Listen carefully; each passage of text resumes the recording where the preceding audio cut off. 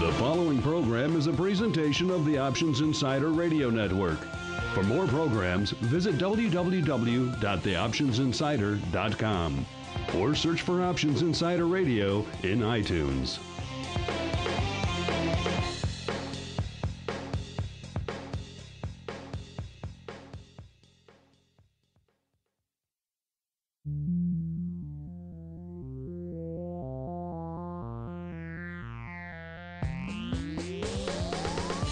Join us now for the expert source for inside information on the options markets. It's time for Options Insider Radio with your host, Mark Longo.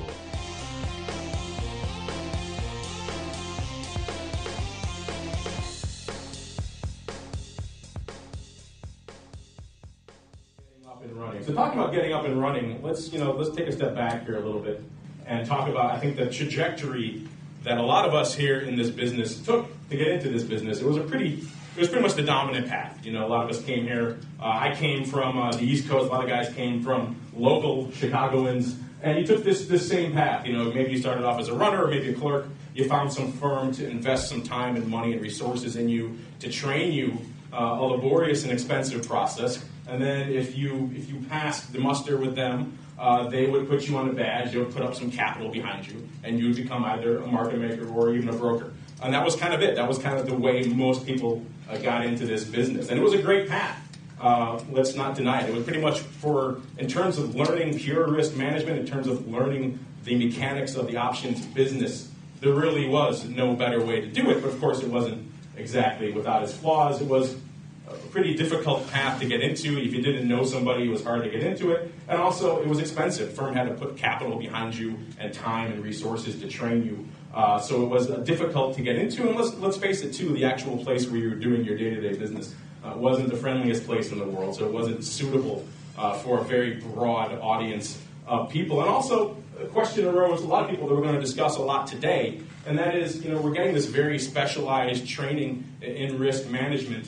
What can I do with that is outside the floor? And I think we're going to have some interesting answers for that today. And of course, that trajectory has changed a bit over the past 10 years or so. People used to come in, they spend a lot of time, sometimes multiple years training. Then, back at the heyday, they would wait probably several months for the privilege of paying exorbitant sums to lease a seat and get out there on the floor. And there was a big influx at that time. That has very much shifted now. We're seeing more of an exodus away from the trading floor and away from the trading screen. Now, why is that? Well, there's a lot of reasons I go into. We're going to hit on a few of them here. First off, of course, the bid-ask spread, kind of the lifeblood of the liquidity provider, the market maker. That's what you get. That's what you're paid to take the risk, to stand out there, to make a two-sided market. And that risk premium, that lifeblood, has really kind of been drained out of the marketplace over the better part of the past decade or so. Now, there are some pluses to that, obviously. The reduced spread leads to a little bit lower friction, a little bit lower transaction costs for customers. That's helped on the retail end. But at the same time, that reduced spread also increases the risk for the guys actually out there, standing out there, making markets. And that pressure to reduce that spread really came from a wide variety of factors. One of the leading ones, of course, being the dramatic growth of electronic execution. We're going to get into some stats in a second. But essentially, the overall percentage of the contracts we've seen electronically executed, not just on the pit, but moving through these different systems, starting with raise and then kind of going on all the way up through all these different systems over the years, has dramatically increased. Again, there have been upsides to that. More efficiency, more access to more customers, more participants could come in and play in the space. That is a good thing. But of course, also from a physical perspective, it dramatically reduced the impact of actually standing somewhere, being a physical presence in a pit. And of course, within that increasing number of participants comes increasing efficiencies and, of course, further pressure on the bid-ask spread. I was talking to my buddies over there at Trade Alert. We'll hear a little bit more from Henry in a little bit. And he put together this great slide. This is just the past few years. This is from 2010 till now, just showing you not just ADV, which is the red, but also just the general trend of overall, this is equity options here, options, electronic execution. And you can see the trend has been dramatically up, particularly in the past year and a half or so. We were hovering around the low 20s back in January 2010, and now fast forward, a couple of years, and now we're closing in on 35% overall. I know a lot of people have said to me over the years, well, I'm in a product that might be a little bit more resilient. I'm in a bit of a safe harbor. I'm in some of the futures and futures options related products that have withstood. They've had a little bit more inertia on the trading floor. And I saw this the other day put out by our friends at the CME, and I thought if this is not emblematic of the trend, I don't know what is.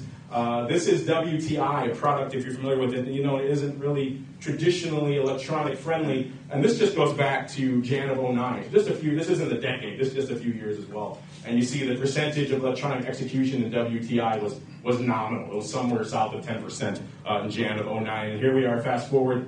In August, they just hit a record for first time ever, 50% of their volume was electronically executed over there. Of course, with all this new access, a lot more people getting into the game, particularly on the exchange side. I debated with this chart of adding all the ins and outs and who acquired who and who sold who got in and out. I figured we'd be here for half an hour if I did that. So the general trend you can see is upward, and we've gone from a handful back a decade ago to a dozen now, which has led, of course, to one of the chief complaints by a lot of participants in the marketplace these days, fragmentation.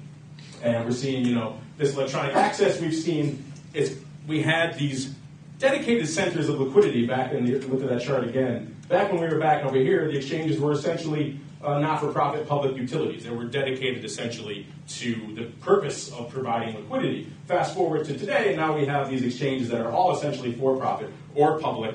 And the dedicated source of liquidity has maybe taken a back seat to some of the other needs that we're seeing arising in the marketplace from investors, from analysts, and things like that. And this liquidity that was once centered in a handful of places, SIBO, a few others, Amex, is now spread across a dozen exchanges. And we've really entered what I like to refer to as the niche exchange era. We're seeing a lot of entrants coming into the space now, not launching as these large centers of liquidity, but really they have a single. It could be a technology, it could be a business model, it could even be as simple as something as a rate. They're charging some rebate that's a different rebate schedule, and they're launching around that, and their goal is not to be, the next earth-shattering center of liquidity, but really to be a niche player, sub 5%, often sub 3% in the overall marketplace. And of course, not just fragmenting liquidity, but as you add all these players, the costs have gone up, nearly exponentially. Connecting to all these exchanges, maintaining presences on all of these exchanges, messaging, order routing, all that kind of stuff is expensive. You used to be able to have a handful of guys in the pit, and maybe you were arguing back and forth to the CME or something like that. And that was really about the extent of it. Now with a dozen exchanges and everything else, you've really added quite a bit of cost to that mix. And I'd be remiss if I didn't mention this last one. Just over the last few months, I think we've all seen the dramatic potential for all of these exchanges interoperating with each other and the potential for failures. I'd be hard-pressed to think over the past year of a single market center that hasn't had a relatively spectacular failing over the past year. So that has added a new wrinkle, a new bit of risk to the marketplace. This is another snapshot of it, again, from our buddies over at Trade Alert. This kind of just breaks it down in a little bit more stark terms. Just over the past 5 years, not even a full decade, we've gone from 7 exchanges to 12, so about 70% increase in the exchanges, dramatic increase in underlines.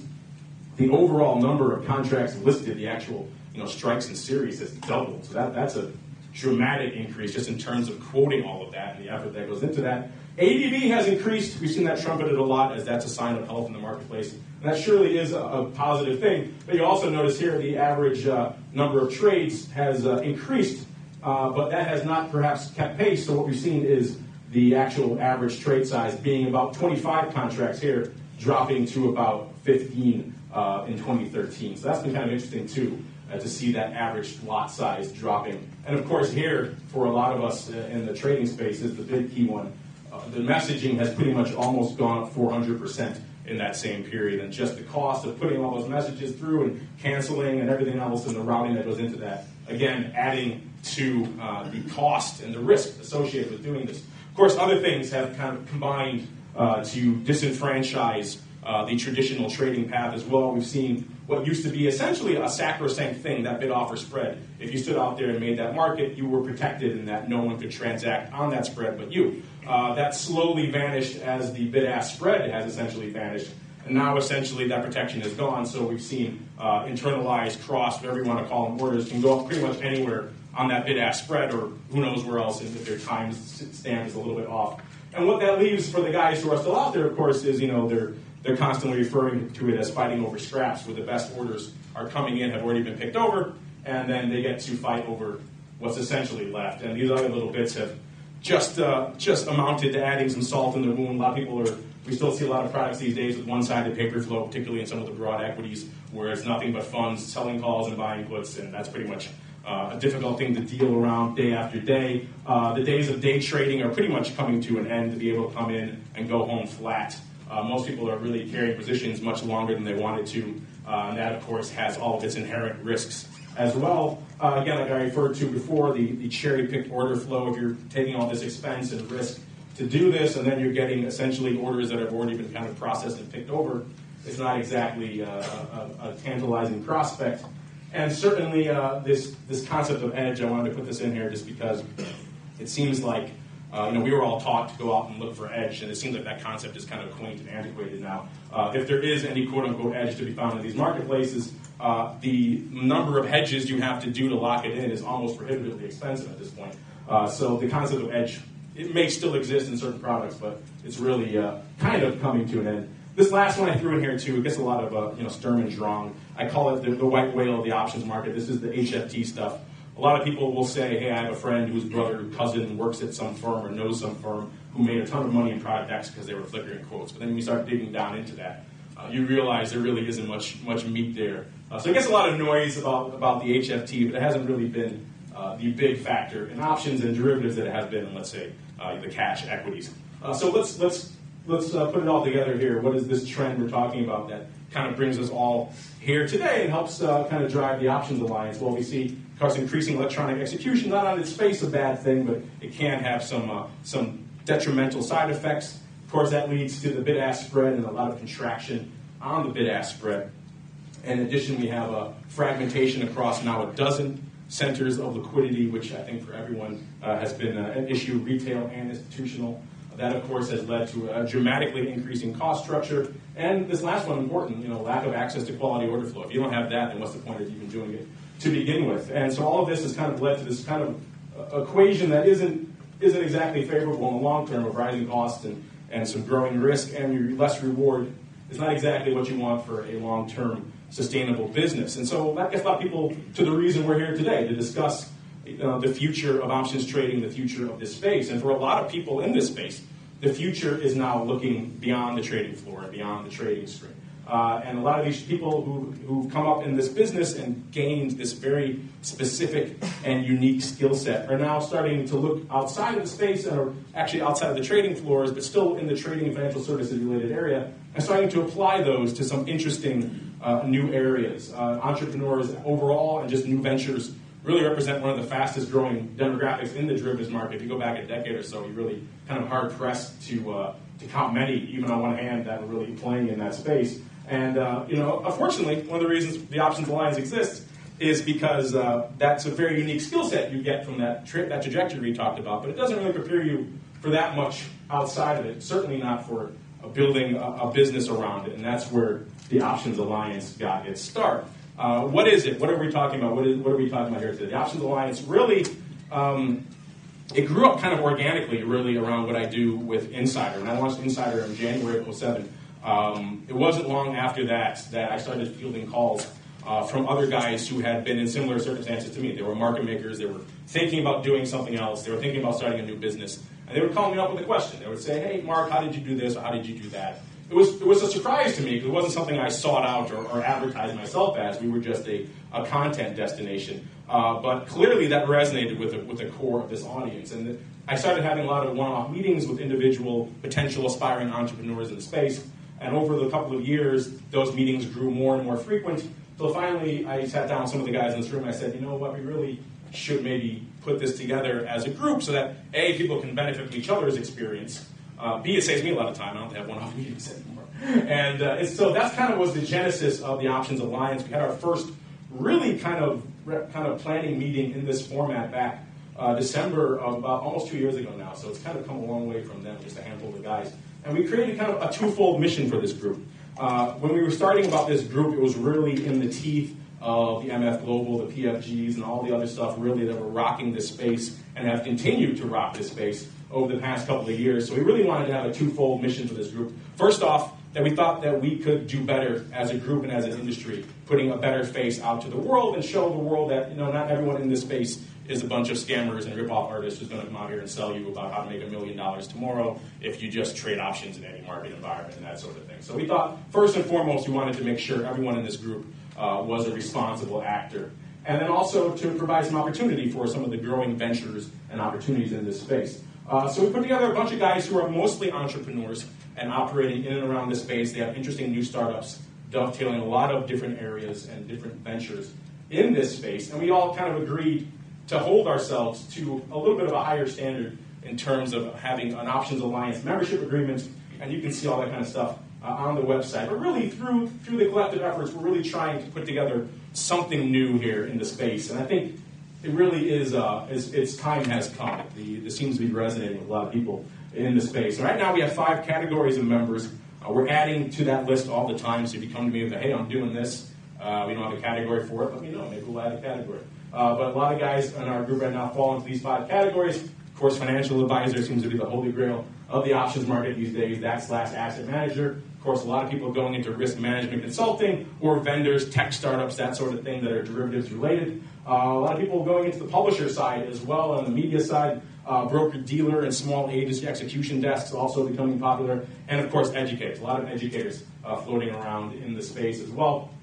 And again, we wanted to make sure this group, it had some teeth, it had some relevance. It wasn't just another networking group. Those exist. If you want to do that, there's a lot of places you can go and put your business card in a bowl and have a networking thing and meeting. But this group, like I said, we really try to make sure it stands for something and that we hold ourselves to a little bit higher standard. So we have to make sure all of our early applicants are sponsored by an existing member in the group, and then we have an approval process with our membership committee to make sure, again, that we're not, that if we're holding ourselves up to this higher standard, we're not letting people in who don't fit that standard in terms of,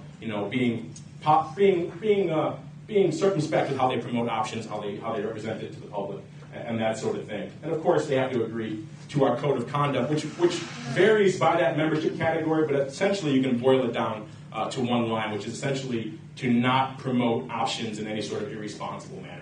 I think we've all seen examples of that, too many examples of that, over the past few years.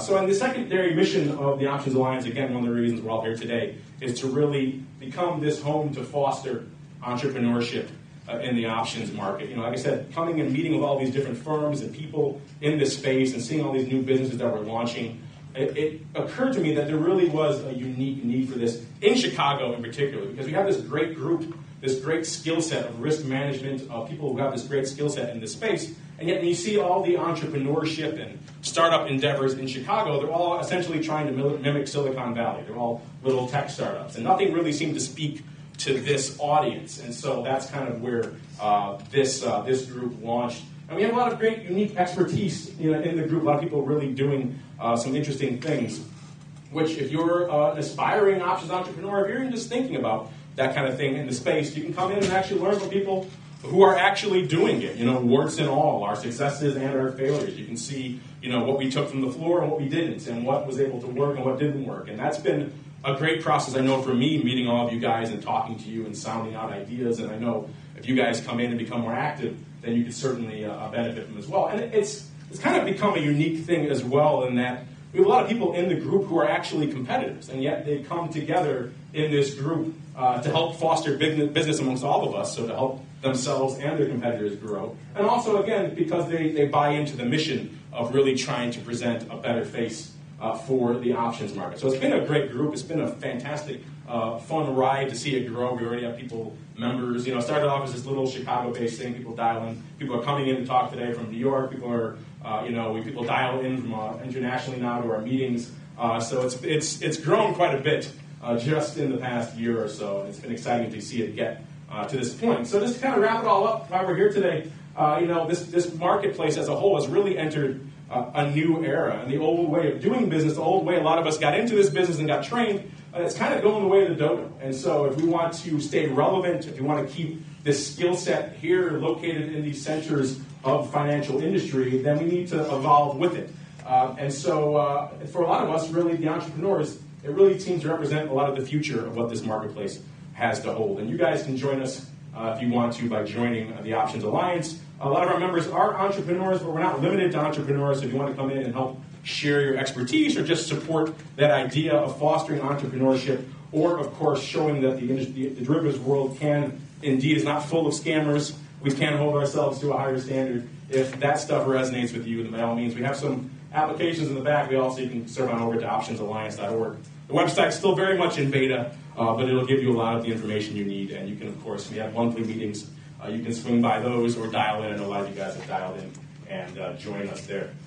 So without further ado, I'm going to welcome up my panelists for the next session. And while we do that, actually, I'm going to just, while we're getting people up here, I'm going to show you a quick, if I can get it to work. Here we go. A quick video about what we're doing over there at the Options Alliance. All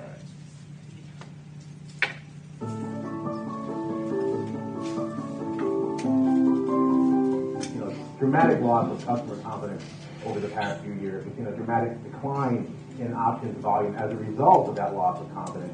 It's clear that the industry as a whole can hold itself to a higher standard, and there are certain members of this industry that really seek to do that. So we thought we would put those people together in the Options Alliance and create an organization, create a group that indeed held itself to that higher standard. The Options Alliance is a group of individuals from the options industry that can be in different parts of the industry. Option practitioners, typically independent guys, who typically come from the trading floor, but also from different aspects of the business. There are people that are involved in education, some that are on the training side, some on the analytics side. So the Options Alliance now, I think for the first time in history, we're able to bring what were competitors in the trading pits and in the business now into an open and friendly manner to talk about things that are important to us.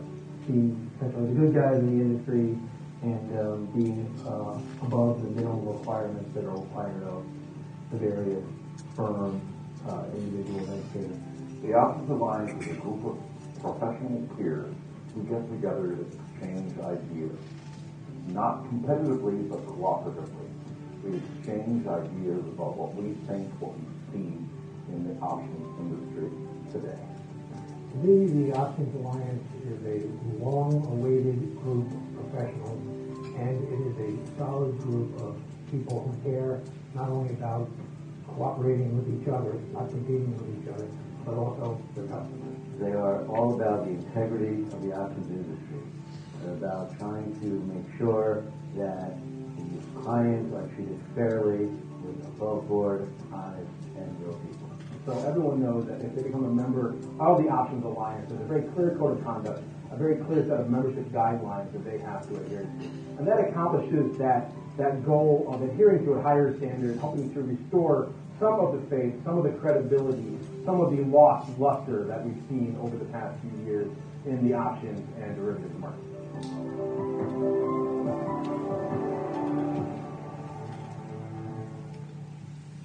All right, my panelists will join me up here. Henry, I see you've already made it up. Mike and Dan. Can you guys hear us? If we don't use the mics, or should we use the mics? I guess we can turn through. We can hear you. Yeah, they can hear me. I don't think I have that problem.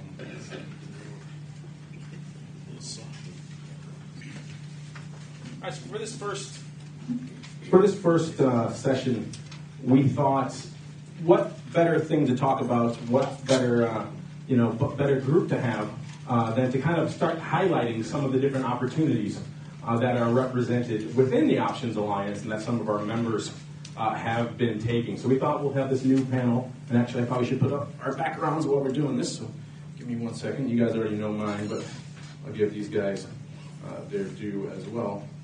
And we thought what better way than to really highlight some of what the members are doing and kind of learn from all the mistakes and issues and also all the benefits and successes we've had over the years in some of these different representative factions. We thought we'd pick different people who represent some of the different membership classes that we have in the Alliance, so you can kind of see firsthand what people are doing and what people are applying that skill set to.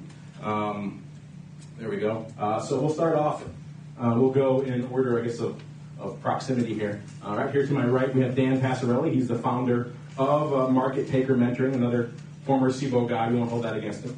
And also the author of about, 17 books now, including Trading Options, Greeks, and a few others. And when he's not busy doing that, he's, of course, the major domo over there at Market Taker Mentoring. Mr. Passarelli, glad you could join us. Next to him, we have Mike Cavanaugh. He was the founder of Know Your Options, Inc., a former member of the Board of Trade.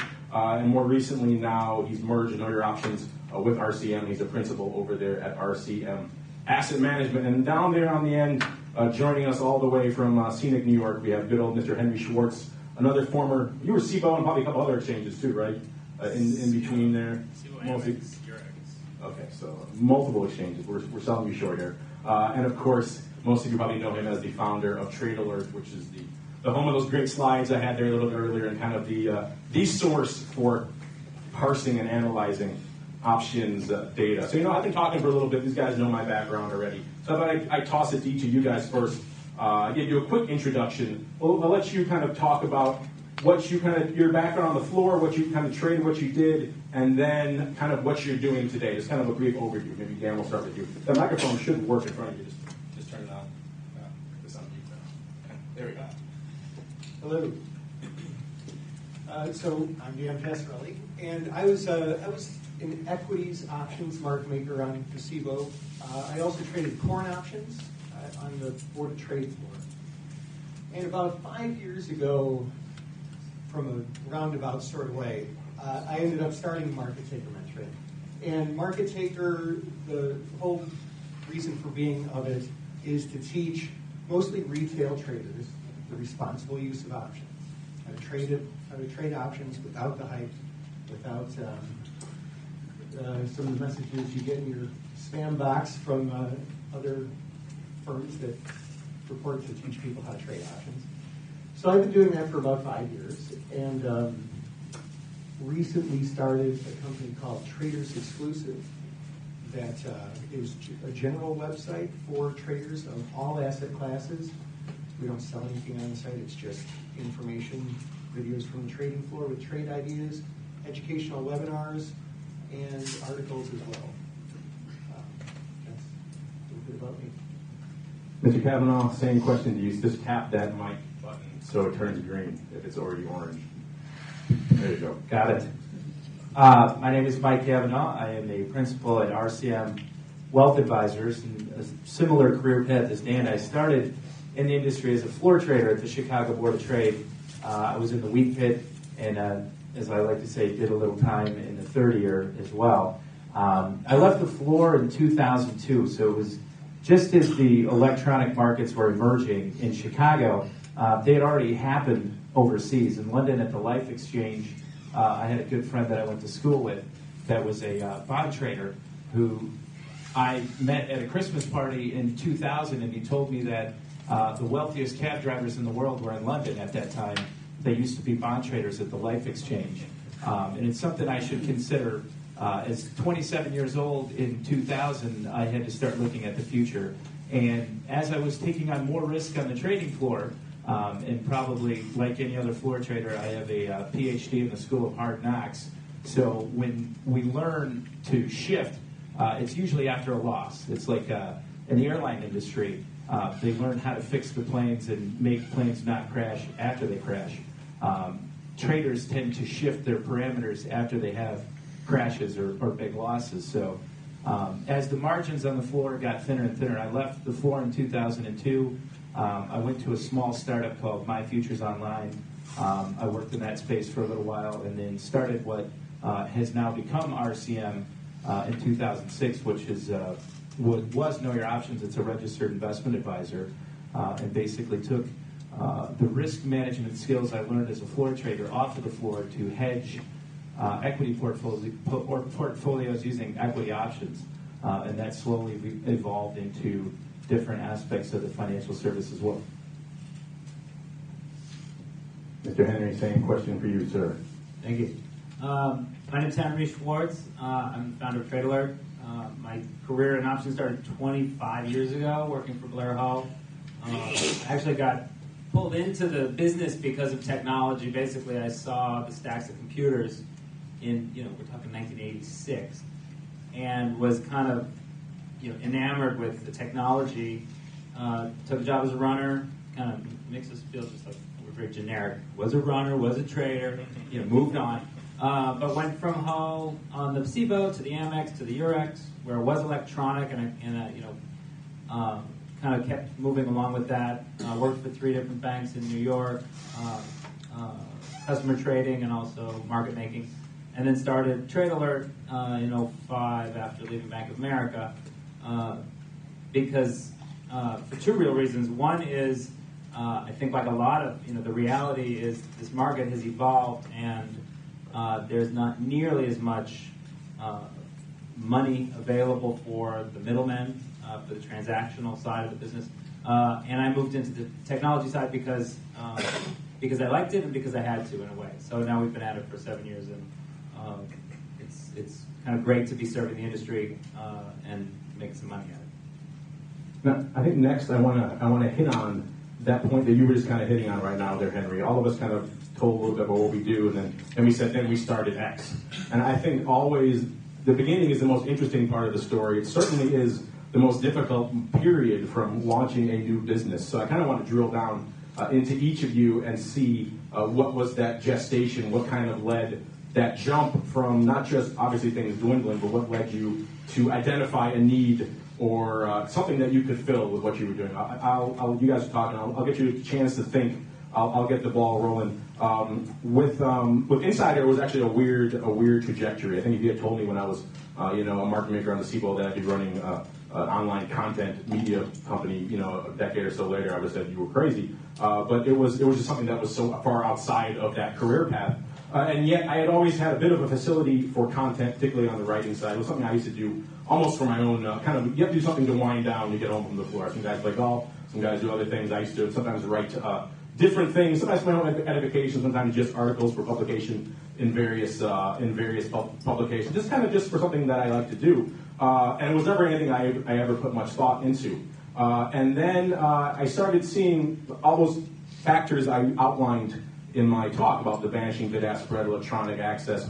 All these things were starting to come to bear, even a decade or so ago when I was looking at this stuff. And so I thought, well, it might be interesting to start looking at other ways that I could apply this skill set. But it really didn't. It seemed like outside of the floor there were minimal options, pun intended. And then I took a look at the publishing landscape, in particular the magazine landscape at the time, which was probably about a decade ago, about 2003 or so. And I realized, A, there were not many magazines at all really doing anything with terms of options.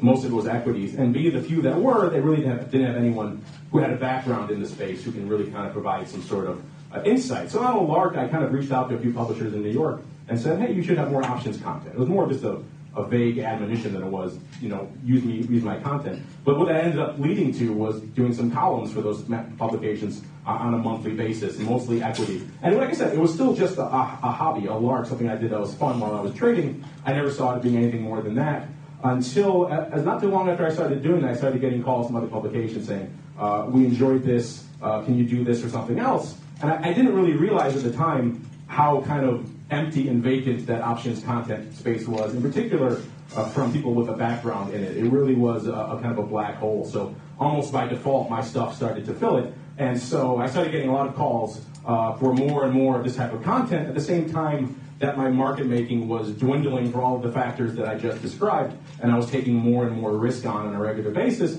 And it doesn't take a genius to say, wait a minute, one of these is kind of trajectorying down, one of them is heading up. I should probably try to find a way to make one of these viable. I still didn't know how to do it. I looked into syndicating my columns in newspapers. That shows how antiquated that idea was. That was still viable a decade ago, but it wasn't very viable, so I quickly kiboshed that idea. And then I kind of kept going along, kept trading for a little while longer, and I started looking at the online option space. And that's when I realized kind of the same thing, that it's still, this is about 2006 now, I realized it was still very sparse. And what was there, certainly none of it was free. It was all pretty much paid content, or it was an upsell or something else. Buy my newsletter, buy my guru this, buy my brokerage services. So a lot of it wasn't free, A, and B, a lot of it was of dubious quality. People were kind of all the things we talked about before with the Options Alliance, people out there promoting options in let's say, a less than favorable way, or an impractical or an improper way. And I thought there was a space, an opportunity for someone with a background in the space who they did it right and they can maybe make it free and open to everybody. And so that was the genesis for Insider. And I'll let you kind of take the ball and run with it, Dan. There, what was that moment when you went from the floor and realized, hey, there's an opportunity in them that are educating adults? I fear this might be still a little generic. I think we're all going to have some commonality among our answers. But for me, it was a confluence of a number of things as well. One, back when it was good to be a market maker, I was one of the people at the firm that I worked for who would sometimes train some of the new traders. So I had an individual who was hired as a clerk. I mean, to be a clerk for a month, and the day he was hired, he applied for membership, and so it was my job in that month to get him ready to be a market maker. And this guy was, I think he was an Army Ranger or something. He was really bad mofo, And I trained him. He was ready. He was really intellectually ready for the job, and he stepped foot in the pit and couldn't open his mouth and didn't become a trader. Instead, he went and taught for the CELO. He worked for the Options Institute there, which is arguably one of the best educational organizations. Definitely nothing against them. But he worked there for a couple of years and had a pretty good career there.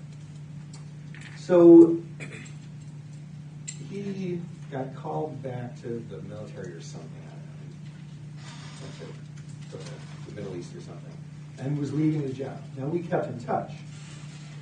And so he called me or came down to the floor and said, hey, listen, I'm leaving my job. Why don't you take it? Why don't you go and apply for the job at the Options Institute? And I kind of thought, well, it's kind of an interesting idea, but kind of had that market maker bravado. There's those who can do, those who can't teach, So I wasn't really sure that was for me, but at the same time, there were a couple other things going on. One is I'd always had some of a passion for writing as well, and I'd written an article for Futures Magazine, the first article I wrote, and I kind of liked it. And kind of looked at maybe teaching as an avenue to do a lot more of that kind of stuff.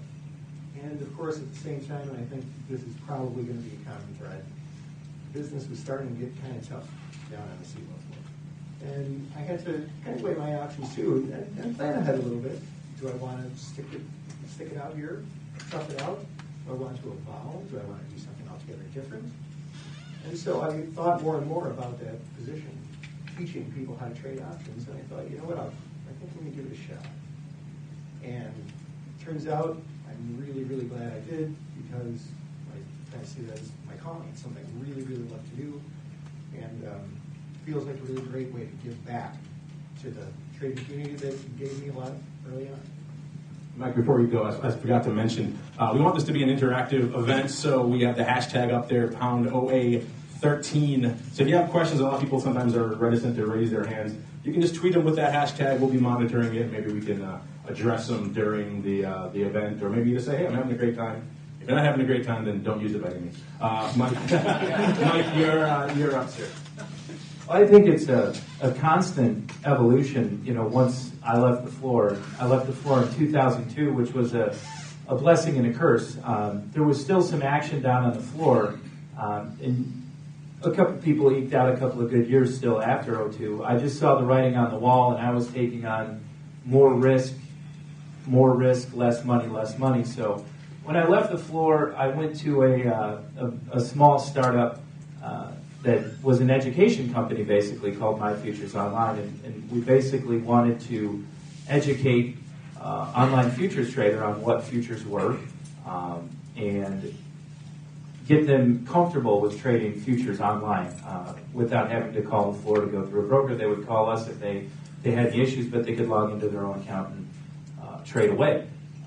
After I talked to a few people that would call in and they would find us on the web, I got to talking to people, and what I found was they had no real education on what investing and trading was. So I think the realization came from my understanding of what risk and reward was by learning it the real way in the trading pits, and the difference between losing and making your own money and being able to educate somebody when you've been there and done that, and you know what the right way is and you know what that should sound like.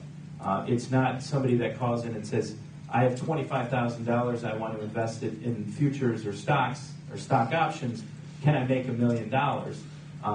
If I was just a broker doing a disservice to the client or the industry in general, I would say, sure, just I'll have my assistant call you. You can open the account. It'll be open in a day, and we can wire the $25,000 in.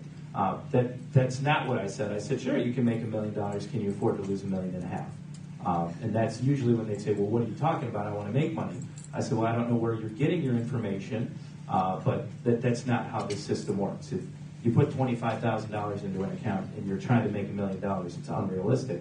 And I would try to walk them back. And that's kind of when I realized that there was a niche for taking the time to educate somebody.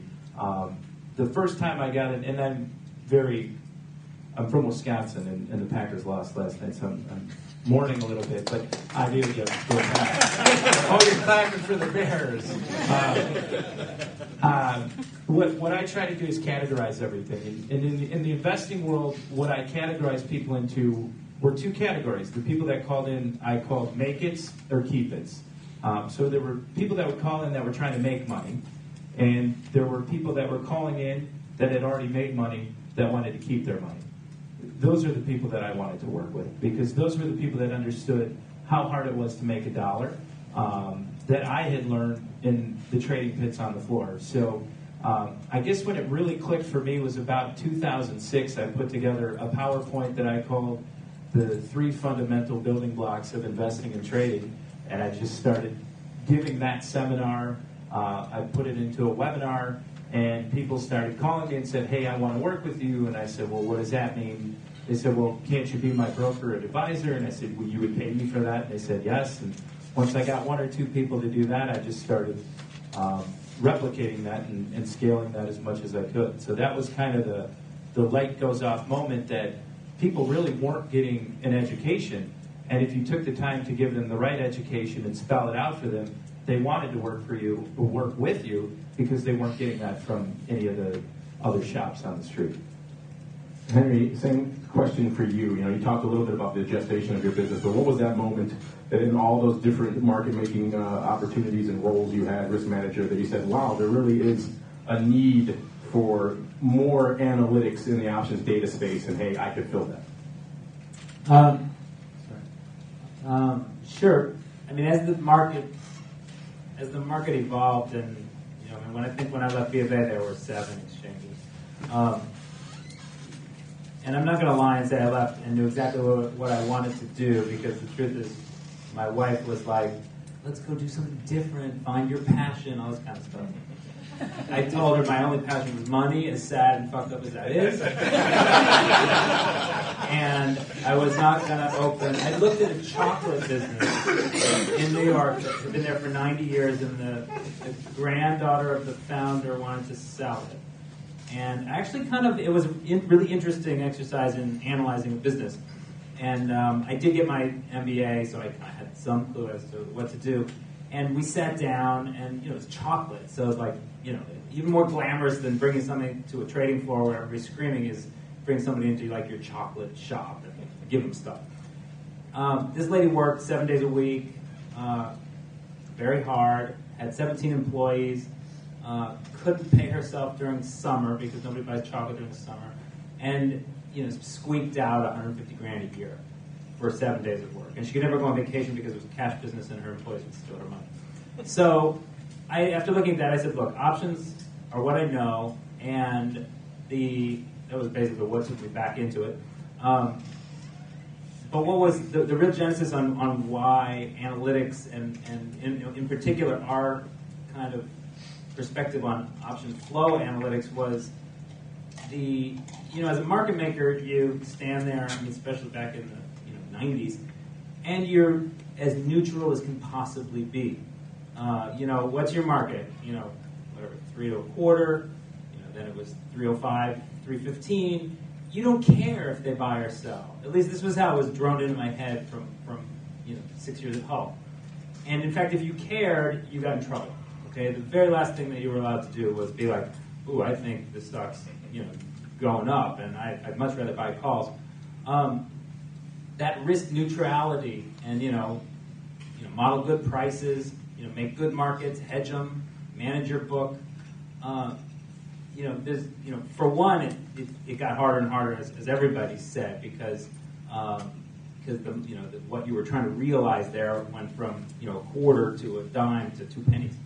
But another important part of kind of how the world works once I moved to a bank where you actually had to deal with customers was they don't really like a risk neutral valuation.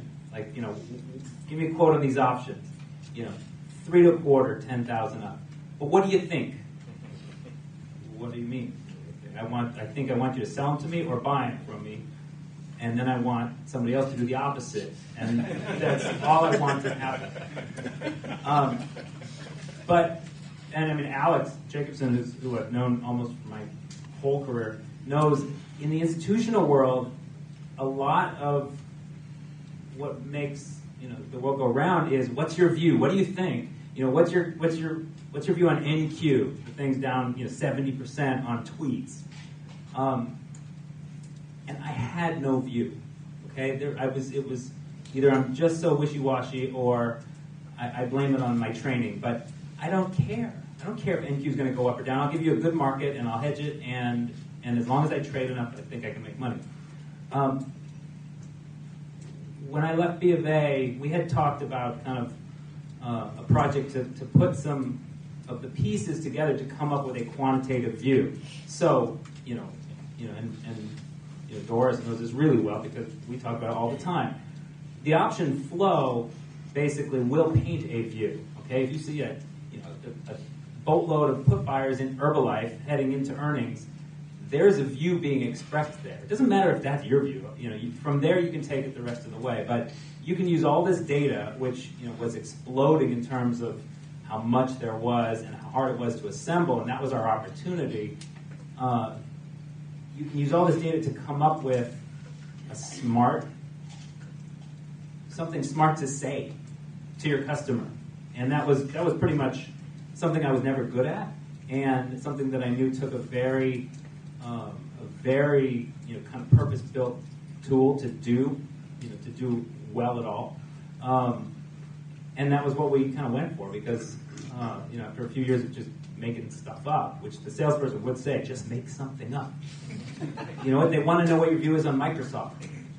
Well, then say you like it. Say that it's whatever you think there's support here. It made no sense to me at all, but putting some technology into it and some good ideas is really what we started doing, and in the end it started to help a ton of people that I had, most of whom I had worked with over the years, to kind of do their job better, and that's where it came from.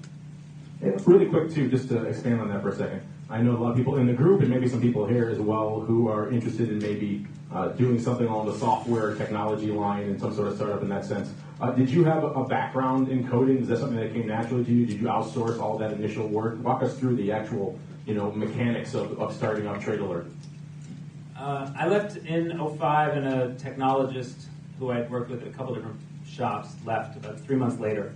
And so we kind of reconnected, and both of us were very sour on the banks, for a while at least. And I didn't do the development. He really was the technology side. I was the specking out what the system should do.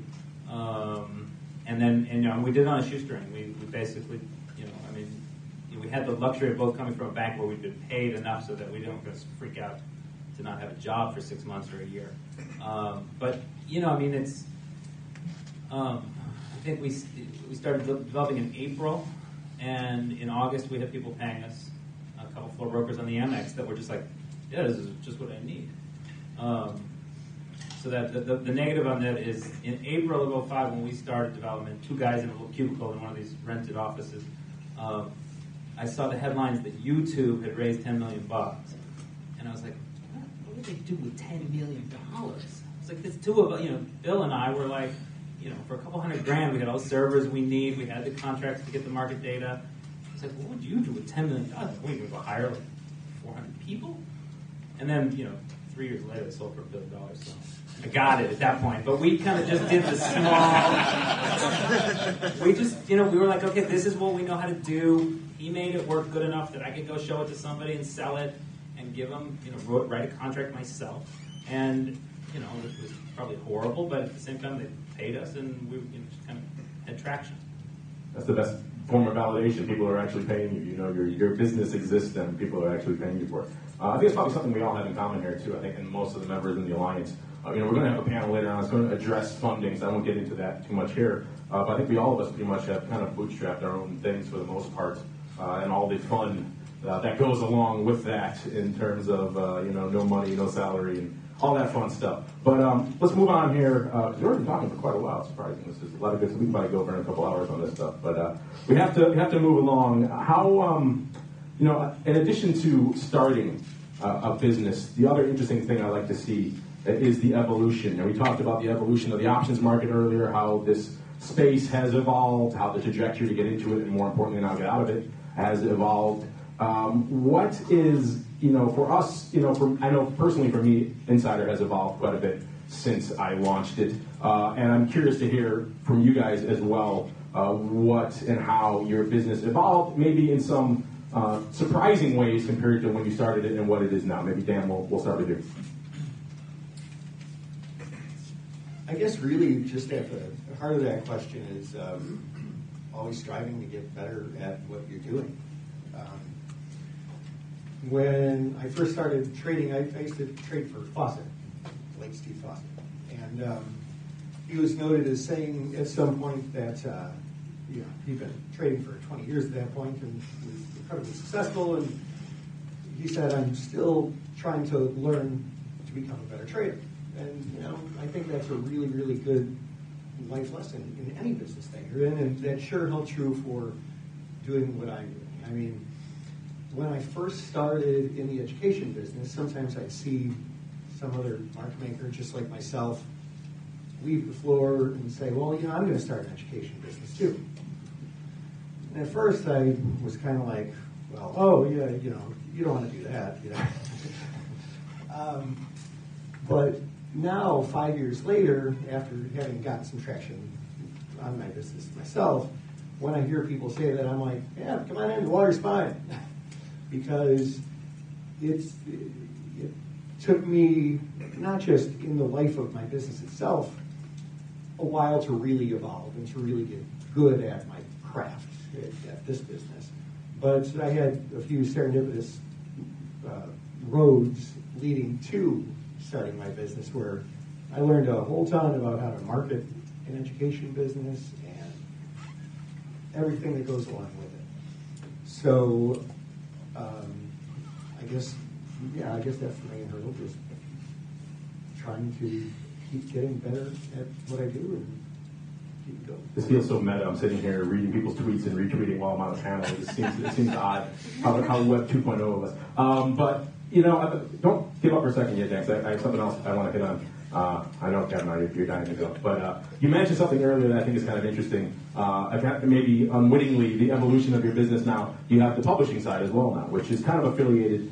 We're seeing a lot of educators taking that step now, that leap, not just from education, but into the publishing side as well, something obviously I'm very familiar with, having started just in the publishing and avoided the education area altogether. But why did you feel it necessary to take that leap? Was it something you felt was additive to the educational business, or something you just wanted to expand in that direction and don't see them related? Walk us through that decision. Well, I think there were a number of reasons, and Mark's referring to my other company, Traders Exclusive. I can talk to individuals about that later, and I've got some information at my table in the back of the room. And I think a number of things led to starting Traders Exclusive, and part of it is to be able to work with other people in the business that just me as an education firm I typically wouldn't work with.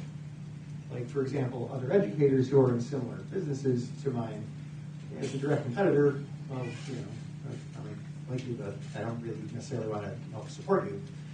But when I have a different business, that's kind of a media firm, I guess. I mean, it's an educational and news website. I'm able to work with people who typically would be competitors that I otherwise wouldn't work with, and you know, a lot of the good people in this room and in the Alliance.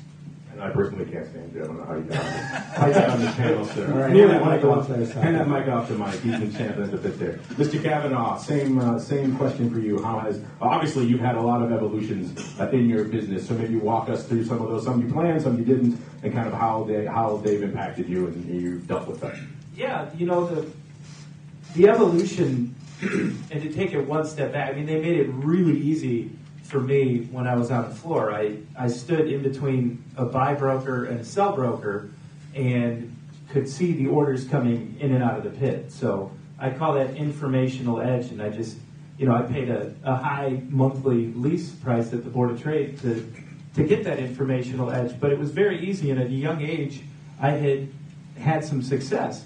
So translating that when I left the floor, it didn't come as easy.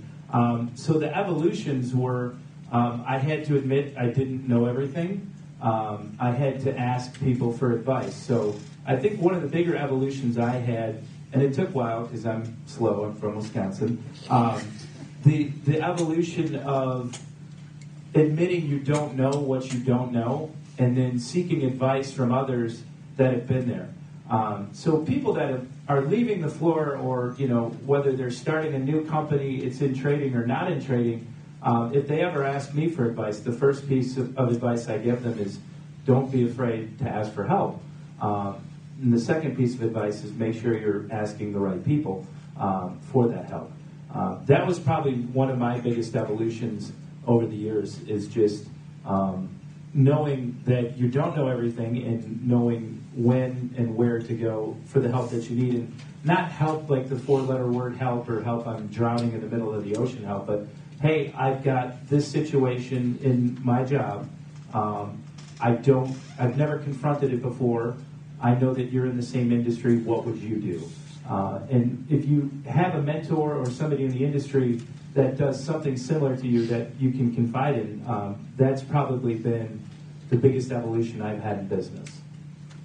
Mr. Henry, same for you. I know obviously since I first met you all those years ago when we launched Insider, and how far Trade Alert and your affiliated properties have come, there's been quite a bit of evolution there. You know, kind of walk us through why you decided to do some of that, and the need and the benefit behind it.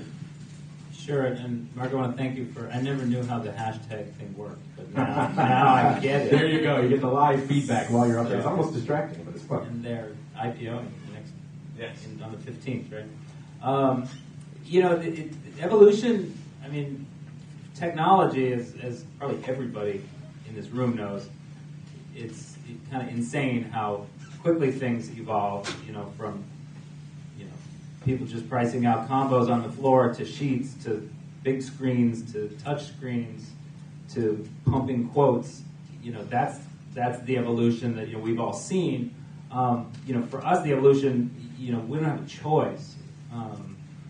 You know, at least systems-wise, you know, my wife always asks me, like, why do you still have to have 3 developers? Isn't it done? You've been at this for 7 years, crying out loud. I wish it was done, but it's never done. It's a horse race, you know, in, you know, really any technology, but derivatives especially, because you know, as soon as you kind of chill back and, you know, think you're just going to collect all the checks, you know, things are changing. You know, they're coming up with new exchanges. They're coming up with weeklies and hourlies and, you know, all sorts of stuff that you have to kind of keep working on to help people. And that's kind of the easy side in a way, because your customers will tell you, you know, how can I price an OTC? And I'm like, oh, well, we could come up with something like that. And right now we're working on some very cool stuff to kind of capture spreads and complex orders the way they're really trading. Evolution of the business itself is you know, really, you know, like these guys are saying, it's really hard. You really have to, you know, you have to have a game plan, and, you know, making a system and making it work and saying I want the menus to look like this, that's really very easy. Whether you outsource it, and have somebody build it for you or figure it all out. But trying to figure out what is this really going to evolve into down the road is probably the toughest thing. And I do think it's very important to try to find some people that have been down the road, because in a way the mistakes you'll make there are so much bigger than coming up with some command that nobody likes. Big deal, you get rid of it. But really, trying to figure out what's the plan from do your business plan, do your research, decide what you're going to do, make it, sell it, collect some money, do the rest of the kind of busy work to put the business together. That's all kind of easy. The kind of strategy of like, what is this? How do I get out of this in the end, or what does it really turn into? Is the hardest thing, and I'm not very good at it myself. But it's crucial to try to find somebody who's kind of been down, if not the same road, a similar road, so you can evolve. Because the reality is as Mark was saying, this equity derivatives business is it's shrinking. The numbers don't show it. The volume's really pretty healthy, but the number of human beings that are employed in options trading, I guarantee you, is down about 30% over the last 5 years. Because I know how hard it is for us to find people that are trading. So evolution for us especially is like, okay, so if we thought there were 2,000 sales and trading professionals out there, that was our kind of target customer base. Now there's only 1,500 or 1,000. What else is going on? Like, what other market segments can you evolve into? And that's really, that's important. And for us, it's kind of like we got a nice recurring core business, and we have, so we can experiment without feeling like we're our backs against the wall. And then we can try to move forward on things that, that make the most sense. For us, I just want to hit on it really quick, because I know a lot of guys in the group and here now are becoming publishers or thinking about doing it. And, we were very early movers in that space, so we had some advantage. We were also very early in that display as our primary model in the options space anyway. It had been done to death in other industries for years, but for us taking it into options, particularly in that early period when I was still coming up with the idea in mid to late 2006, and I was going on the door, knocking on the door of exchanges and trading firms and saying, hey, do you want to sponsor an options website? Here's what a banner is. And then they would say, well, what are you selling? And I would say, we're selling nothing. And they could not wrap their heads around that. So that was a lot of conversation. But even still, we've seen other players enter the publishing side now and adopting that model. And that's kind of fine. It's how the space evolves. Our business has really evolved in some interesting ways since then. I know when we launched it, we also launched it with this. I had this weird little idea, because I've always been a bit of a technophile. I thought, well, why don't we try this audio version of the content, too? This is pre-iPhone. This is pre-everything else. So we were, I think, a little bit too far ahead of the curve on these things called podcasts. So I was going around at the same time I was knocking on doors mid-2006 to say, hey, do you want to sponsor a website? I'd also say, do you want to sponsor a podcast? And I would get these looks like, what language are you speaking? That makes no sense. So we started calling it radio. That was an evolution for us. And over the years, actually, that has become a predominant part of our business, too much so to the point where I see a lot of people coming into the publishing side of the space now and saying, I'm going to do what you did. I'm going to launch a website, and I'm going to put display on it, and that's going to be my business. And then they say, well, I can't make money on that. And I say, well, no, that business has evolved. If I was going to do anything differently now, today, I would never launch with A, display as my primary business. And then B, I think a lot of people, too, when they get into the publishing side of the space, they say, I'm going to put up great content, and then I'm going to let the other side of it kind of take care of itself.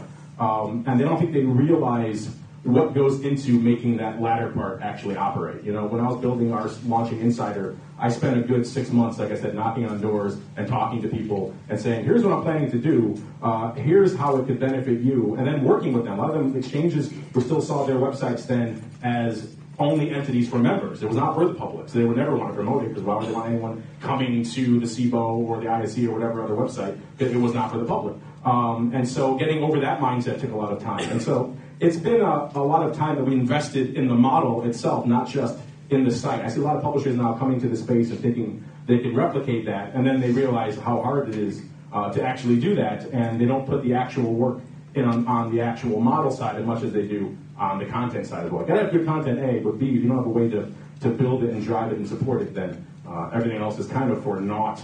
I don't want to go on to the other panel, but we have a lot of other things I want to hit on here too. Let's get on. I think we probably could all write a book, maybe a collective book. Maybe it's a good idea. I like it. What the trading floor didn't teach us. There's a lot of stuff that goes into that book. I think for all of us, probably one of the number one things, and certainly for me, coming from trading and market making, you're taught very early to keep your cards close to your vest. We weren't brokers, we had no public customers. So the notion of going out and getting customers, that sales, marketing, promotion, PR, all that kind of stuff, was very much anathema to me when I left the floor. And I know a lot of market makers still have that issue with that day. It's very much a fundamental change of mindset. So I think for all of us, that probably would be up there. And it's so important, in fact, that we have a great panel on it later today, our third panel, with people who are much more qualified to talk about that than me, getting into all this kind of stuff about how that is. So I think we'll table the sales and marketing talk because that's a whole other conversation that I'm looking forward to getting into. But maybe aside from that, what other things did the trading floor not teach you? Maybe we'll mix it up. Henry, we'll go with you first this time. Saw you reaching there. I mean, the great thing about the floor, besides that it was a very fun place to spend a day, was that you made your money or lost your money, but their feedback was kind of instant. And, you went home. I mean, maybe you lost some sleep over some sort of downside put position, but you weren't really thinking out, at least I wasn't. I wasn't thinking out 6 months. I wasn't thinking out, certainly 3 or 4 years. So, I mean, I think that the floor, and trading in general is a very hand-to-mouth business, and it really doesn't prepare you for kind of the bigger picture stuff. I guess that's the biggest thing. You have to kind of think in a bigger picture, longer time frame aspect of things. Mr. Cavanaugh. There's probably easier to say what it taught you. There's probably so much that the floor didn't teach me. I think the floor, though, and I'll tweak the answer a little bit. I think when I left the floor, I looked at it as a novelty at a cocktail party that I could say I was a floor trader. And it's a book you could put on your coffee table, and now they've got a couple movies out that you can email your friends, and maybe there's a snippet in the movie with your arms up with a picture of your face on the movie. And that's what I thought the floor was when I left the floor, that it was a novelty item. I didn't realize the analytical skills that I picked up on the floor and later could transfer until I did, obviously left the floor. But it just took a while to realize that, hey, the risk management in successful traders, you weren't really that wasn't pounded into your head. So you can communicate that to the general public. But that's really what the success on the floor was about, were the people that could assess and manage risk. There was nobody down there saying, hey, you know what you're doing right now? You're assessing and managing in risk. And that's a very transferable life skill in just about every business line out there. You didn't have like a guidance counselor on the floor. So you actually learned a lot on the floor, but didn't really know you were learning a lot on the floor until you left and then had to think about it. So I would say I learned a lot, that it taught you a lot, but it didn't teach you that you actually learned this stuff. There was nobody raising their hand saying, all right, what we just learned here, class, was how to lose $40,000 by not listening this morning in class. If you would have listened, that you shouldn't trade vol on the open after an ag report. There wasn't anybody saying that. You taught it to yourself, and when you had a really bad day, however you coped, you coped. Some people went to the gym, some people went to the bar, some people did whatever they did, but there was never anybody pointing that out to you from a professorial or mentorial area. I was backed by a large wheat trader. He was Irish like me, and when we had a bad day, he'd be like, let's go to the bar. And that was like the mentorship you got. But when you look back at that, that was, what would be now is, hey, let's go into the conference room, let's break out the whiteboard, and let's look at how to open up a new vertical with this client base. It might be different, but it's the same thing. And I think not knowing how to transfer all that stuff you learned immediately, and it took time, was probably the biggest lesson that I learned, or didn't learn, or I'm still learning. Mr. Passarelli, sir. as far as what I didn't learn on the trading floor, I don't think I knew any words that had more than 5 letters until I left the trading floor. Most of them had exactly 4 letters. Oh, you've been sitting on that one. If I wait long enough, somebody will laugh. No, I think one of the biggest things is self-promotion. When you're down on the trading floor, for those of you who were not market makers, maybe you're not aware of how this works, but if you're standing in a trading pit and you're having a great year and you're just printing money and you're making a ton of money and somebody comes up to you, another market maker, and says, hey, how's trading in that pit? You guys making any money? Oh, no, it's pretty good. You should go try the pit next door. I think they're a lot better. But when you try to run a retail business, it's a little different. You kind of have to engage in shameless self-promotion. And two, also you mentioned, I think for a lot of people, an interesting challenge coming into your line of work, the educational space, is you're going from market maker trading vol to all of a sudden you have all this, in your case, and a lot of educators, retail clientele. So maybe walk us through how that's a huge mindset shift in and of itself to start thinking like them and away from the way you used to trade on the floor. Yeah, it really was. And I think Mike alluded to this in one of your comments. On the trading floor, you trade very, very differently than a retail trader. And I spent 7 years as a market maker down in Ford, and that was my day-to-day operations, trading volatility, trading the bid-ask spread. And then I left the floor and figured, well, it's the same thing. It's just there's not as many people around. And it's very, very different. So I kind of had to reteach myself to trade as a retail trader, as somebody who takes the offer or hits the bid instead of being the person who makes that market. And that was a different evolution. I mean, definitely, you learn everything you need to down on the trading floor in order to be a good retail trader, but you sure have to think a whole lot differently about it. I mean, we're running a little bit long, and I want to make sure the next panel has some time. Some of you have tweeted some great questions. Maybe we'll have a chance to answer them in between. Really quick, we'll hit a couple of our last topics really quickly, and then we'll wrap up. I think for a lot of us, we've talked personally and amongst the group as well, just how being, an entrepreneur now, how that mindset differs from the day-to-day of it used to be a market making and trader. We've always joked about how, a lot of people got into this business because they like to come in on the early train and then leave at 1. You're not going to do that too much when it's your own business now. It's a 24/7 thing. And for a lot of us, and for a lot of people in the audience and in the group, it probably makes sense to, if you're thinking about, looking at the future of market making, maybe there's some other area you could apply that to, or also, it's good to start thinking now about, these kind of things before you have no choice, and you have to start thinking about these things because your other business is taking away from you. All right, but really quick, guys, let's go through some key lessons, some key takeaways we want to leave people with before the next panel starts. Something that you've learned or that has benefited you post leaving the floor and starting your business that you think will resonate here today. Dan, we'll start with you. I really think that you kind of touched on what I think one of the biggest things is, and that there is not an opening bell and a closing bell anymore. This Friday, I had to come home and have a 10:30 Skype meeting with people. I was out with my family. My son had a band concert or something, and had to come home and work on Friday nights to have a call with people. That's the only time I could squeeze it in, and then wake up early in the morning on Saturday.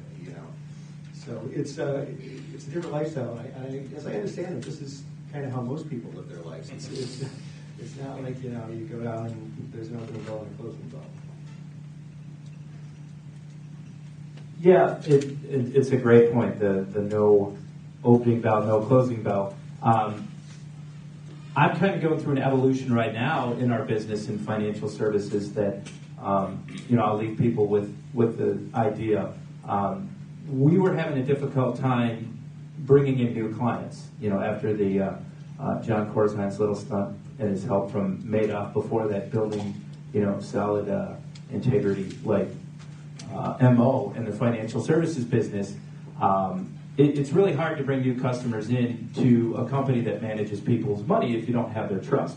So it takes time to develop trust, and you can't manufacture or scale trust. So what we learned and shifted and pivoted, and it wasn't fun for about a year and a half, going out and doing speaking engagements and events and not seeing any results from it. So we made a pivot and a shift to, instead of trying to get new clients, we opened up new services to our existing clients. So we were doing, just as a registered investment advisor, a couple of different strategies. Now we've got an introducing broker, we've got a private equity division, we do business consulting, we've been growing a lot in the 401k management space. So my biggest, like, if you leave with one thing, you got to have fun. And for the last, year and a half, it wasn't fun. Up to about 6 months ago, it wasn't fun because we were trying very hard to bring in new clients, and we made a pivot, and all of a sudden, everything was fun again. So the term entrepreneur, and I'm going to try to trademark this, I'd like to change to entrepreneur. You've got to make sure you're having fun at what you do, because it makes a giant difference. That's it. People came here for quality puns. Yes. Mr. Henry, take us home, sir. I don't have any puns. My two kind of real lessons that I've learned is, first of all, is try to hire the best people you can hire, even if you're just hiring a couple. Don't be afraid to hire people that are smarter than you. You're going to be stuck with the person you hire for a while. It's really hard to get rid of people. It's not. You got to put the work into it and try to get somebody really, really good. The other lesson that I'm constantly reminding myself is to try to work on the business and not in the business. It's very easy to make yourself a job. It really, really is. The lady with the chocolate shop made herself a job. If you can't try to get out of that day-to-day junk, at least part of it, you're going to want to do everything yourself because you're not going to have any money to pay people. But you have to, you can spend days and days and weeks, and I mean, we're in our 7th year of Trade Alert, and there's still junk that I do that I'm like, man, why am I still inputting checks into QuickBooks? Like, it's got to be, this is like an hour of my day, which is nice because they're checks, but still, it's like you get stuck into that reactive mode, and months go by, and you're like, dang, everything's okay, and maybe it's fun, which is definitely, I agree. But you got to kind of try to look at it as like, even if you're not trying to build it to sell, how turnkey can you get this thing? Because that will let you say, you know what, I'm going to be gone for 3 months, and I think that you guys can make it work. Because if there's little pieces that you're the only one that knows how it works, then you've built yourself a job. And the reality with that is that when you leave, there's going to be a huge cost to somebody else. A huge cost to your pocket, basically, because the business isn't finished. So you got to work on the business, not in the business, as much as you possibly can. All great points. I want to thank you guys for joining us. We'll have a few minutes to take a little break. I'll play another little video of the Options Alliance, and then our next panel is going to come up here with some more great points on those exact same topics. So thank you. We'll be back in a couple minutes.